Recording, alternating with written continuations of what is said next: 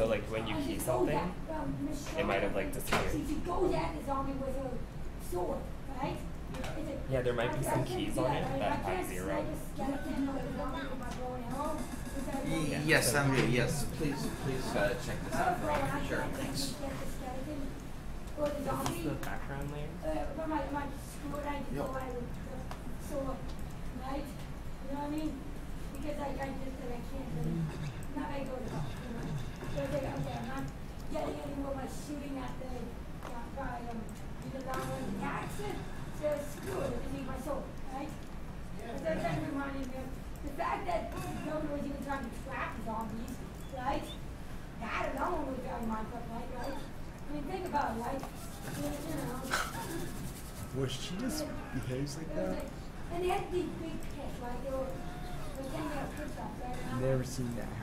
That is exactly something I would have done in Minecraft, right? Yeah. And it's like, that's just funny, but it's like, so what, the Walking Dead get that from Minecraft, or did Minecraft get that from Walking Dead, or is it just a pure coincidence? That's a good question. I don't know. I think pure coincidence. Maybe it's like a standard thing for zombie movies, right? Minecraft is not a zombie game. The only reason is because there are no video enemies. If you look up watch module and then type up overused enemies. Literally, there's only one reason the zombies are in Minecraft, and that is literally just to be like cannon fodder for seconds.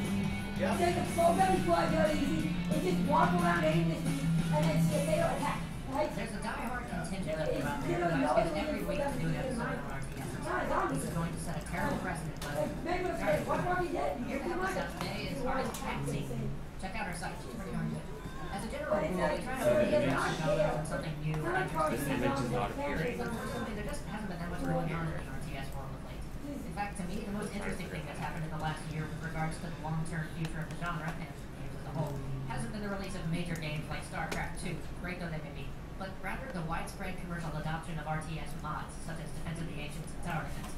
But we'll save discussion of the modding community and its growing commercial effect for another day. It'll be a great discussion to have, but the data just isn't that clear yet.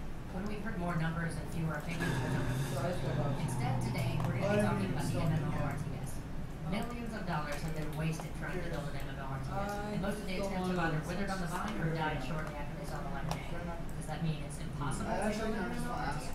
Definitely not. I'm actually not So sure what's been why the problem? there's a transparency. Thus far, the problem has been that most of the MMORTSs out there have basically just tried to lift the mechanics from StarCraft and then cram them into a World of Warcraft style overlord. And that can't really work. Whenever we do get a successful MMORTS, it's not going to play like StarCraft. It can't. For an MMO to work, it has to have progression, things which grow as you put time into it. And for an RTS to work, it has to have strategic play, balanced systems that can be unbalanced through the thoughtful application of the rules and mechanics. But in a StarCraft-style game where you can collect resources and build units, there's no way to include player progression because there's no way to balance the benefits that progression provides against the open-ended nature of the game. Balancing a StarCraft-style RTS in which you can build a variable number of units is already a daunting task. Adding MMO progression to the mix You can makes it try complicated. importing maybe We don't the have scene nearly enough time to dependency explore the and make such a ramifications of links, but here's one maybe really, you just probably really corrupt it oversimplified on the way. Well, actually, that's what the raw images look like on Google Drive. That always Yeah, means so it's a problem with the master. That's in an RTS, if you give all Marines plus 3 damage when the player levels up, there's no way to tell how that's going to affect any given match. Some games, that could mean you're getting a bonus of 3,000 That's weird 'cause DPS. there's In other no games, it keys could mean that nothing you because made your here. opponent played a strategy where Marines Which just is weren't could very be fine, useful. but it shouldn't Now, work. if you add to this the fact that you don't even know if both players are going to be playing with the same bonuses, it makes the already remarkably hard task of balancing an RTS darn near impossible. And throwing a StarCraft RTS into a World of Warcraft style open world runs you into a host of other balance problems that keep your game from being strategic. The first and most obvious is that if you let players build units over time, in general, players Maybe who like play the for background longer will colors. always be stronger than those who play for less time. yeah, meaning the the background color That's got correct. Even different online because solution of having like saved the less lighting, space the for green users, screen, but that it doesn't background really is solve our like problem, flash. because unlike an E It's like where this players is- are this is represented not by a green single anymore. ship, the So I'm logistics like, of having what is players that? move bases all around is pretty cumbersome. Yeah. You could try and avoid the problem by not letting players move their bases, but then you run into another dead end because now you need an amazingly fast and unwieldy new variant as more and more players fill it with permanent bases. Bases which you can't even delete if you want to It have is any chance of possible throwing maybe back to, in like, absent just do players. this one You could frame. try going the O-game route of only allowing tiered This interactions, color. only letting Order players who player are closely matched in power fight each other. But then not only are you splitting your community, but you're also creating impossible pathing problems, as high-level armies have to wend their way all around the low-level players they can't attack to get It at kinda each other. worked out. I mean, imagine the scenario where powerful army, only to find yourself surrounded by low-level players you Oh, can't engage and can face not any effort. Then, of course, you run into the question of what to do with the player's stuff when they disconnect. Like, the idea I think here is to If so, keep does it. it reappear when they log back in? What happens if I happen to be marching my army across what I thought was open space, and all of a sudden the player occupying that area logs back in?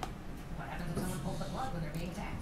I could go on for hours rattling off all these problems, and hours more trying to explain why the surface solutions to some of those problems only add new complications, or just tend to fall apart. But enough problems. We can take that discussion to the forums later. Let's talk about solutions. I'm fairly convinced that the first successful MMORTS isn't going to involve resource collection. Rather, it will allow the player to bring a They do finite amount of disappear, resources to a which is given match. Those of you who play tabletop games like Warhammer or War Machine will be familiar with this model.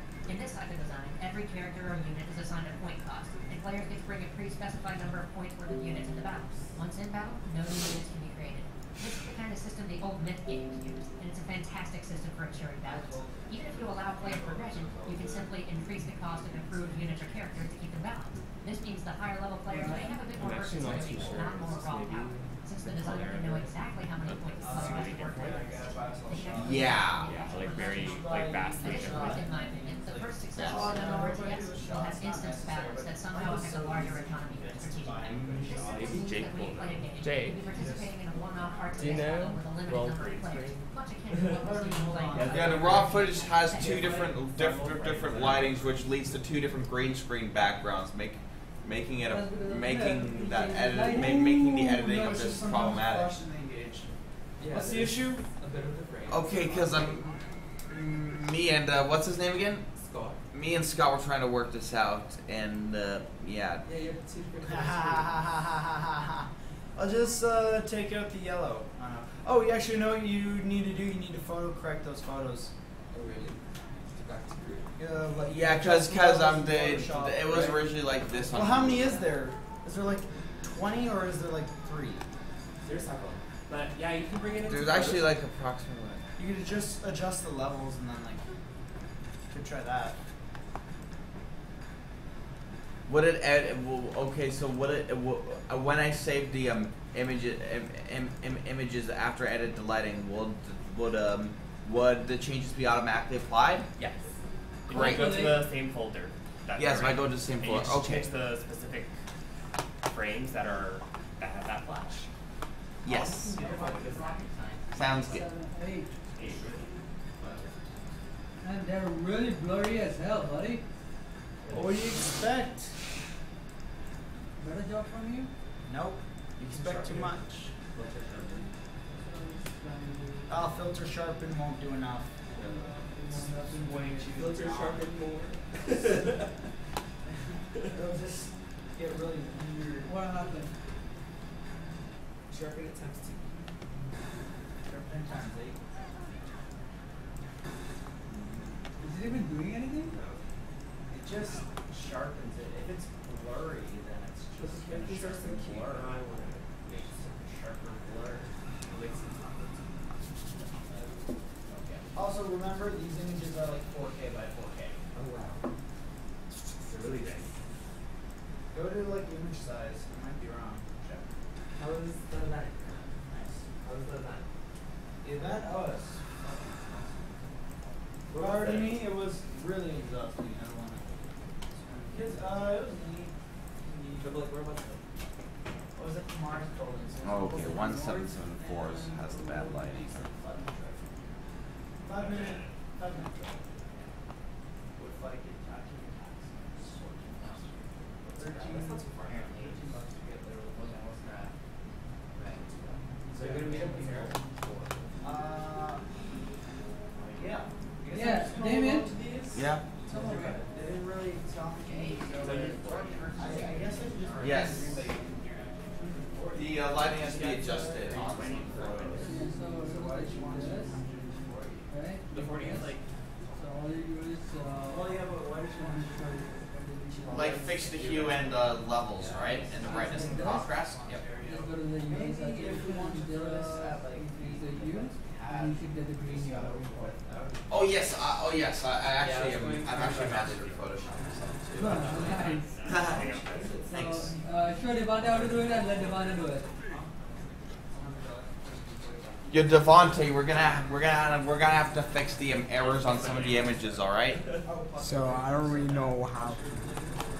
Okay, so basically, photo viewer is open. We found one of the pictures that has the bad lighting. So how do you fix that? How do you fix that? You open that image file name on Photoshop, desktop, monster scene folder. Back to Scarborough. Aww. Is there only blue or back to Scarborough? All right. This is called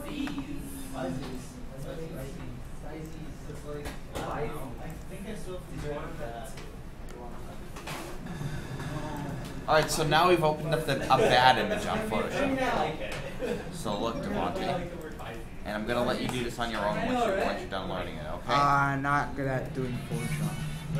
Devontae, this is good for whenever you need to fix errors. Yeah, because that's why for me about the Come on, Photoshop, Devontae, can you please let this and try it at least? still not gonna do that well. This is going to set a terrible precedent. That's when it comes to Devontae. Photoshop. Here to help us out today is artist Devontae, it's not about doing it. Devontae, it's not about like whether you do it well or not. It's just you have to learn how to do this. Hasn't been that much going on in the RTS world. But it's actually In hard. fact, to me, the most interesting thing that's happened in the last year with regards to the long-term future. of All right, programming well, here, Devontae. Basically, what you want to do here is you want to adjust the hue and like the lightness, so it will like match. So like try to match like one of the good images that looks like this, Devontae. It'll be a great discussion to have. We want the background to look something like this. So we control that by using the hue, saturation, and lightness. Can you try that? Wait, you want me to try this? Yeah. I'm gonna I'm going to open up the other images that you have to edit so that the lighting looks good. Okay. Definitely not. So what's been Okay, 1776 the problem looks has been pretty that bad most of the too. MMORTSs out there have basically just tried to lift the mechanics from StarCraft and then cram them into a World of Warcraft style overworld. And that can't really work. Whenever we do get a successful MMORTS, it's not going to Why? work. How am I sending it a anonymous? For an How MMO am to I work, it has to have teacher? things that grow over time. For an RTS to work, it has to have strategic play. Balanced systems that can be does it reappear when they log back in? What happens if I happen to be marching my army across what I thought was open space, and all of a sudden the player occupied that area logs back in? What happens if someone pulls the plug when they're being attacked? I could go on for hours rattling off all these problems. And hours.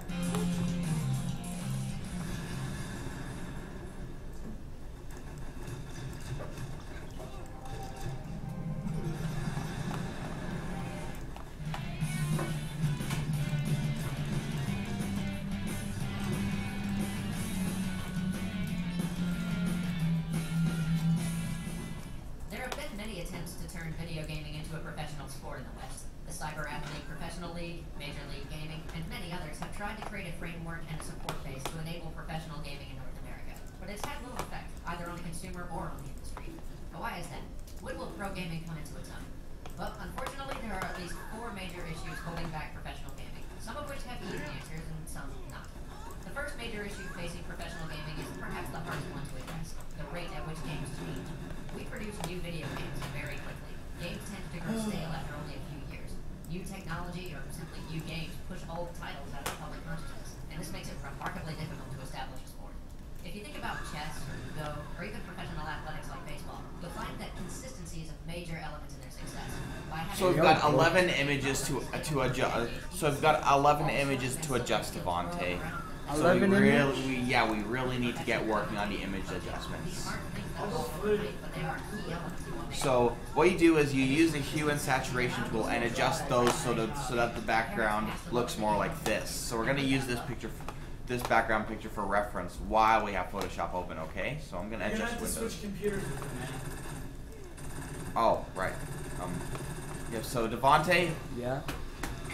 you're sitting on this computer. Okay.